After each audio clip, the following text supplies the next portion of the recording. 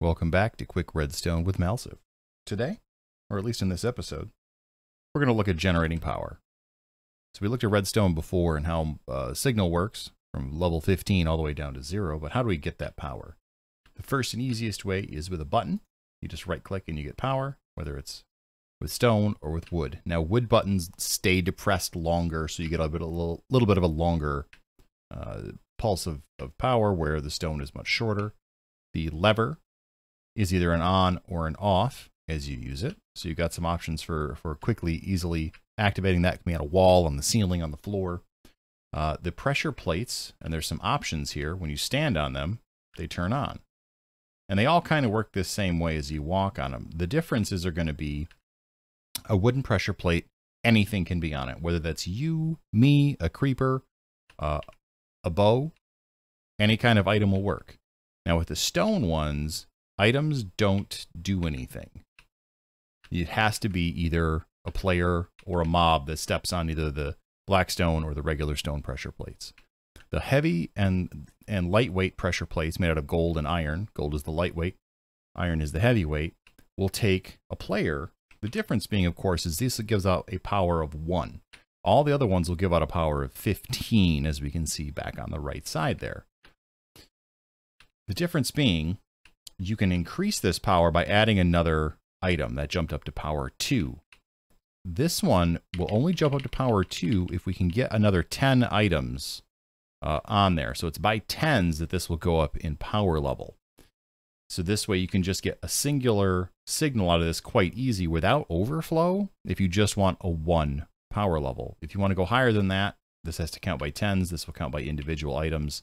Whether that is a non-stackable or stackable item does not change. You still have to get to 10 items. And those are your pressure plates.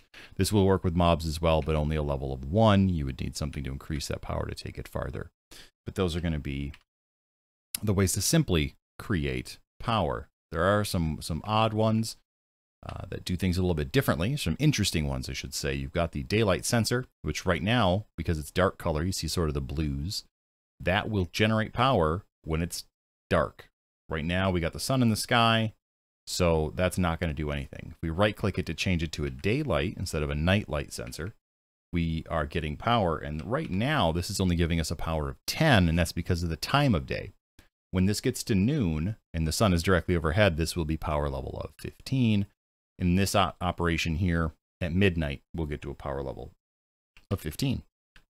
After that, we've got the new copper item, the lightning rod. When this is struck by lightning, either naturally in a thunderstorm, which this will attract that and increase the chances, or using a channeling trident during a thunderstorm, this will output power when it is struck by lightning, which can be a fun mechanic.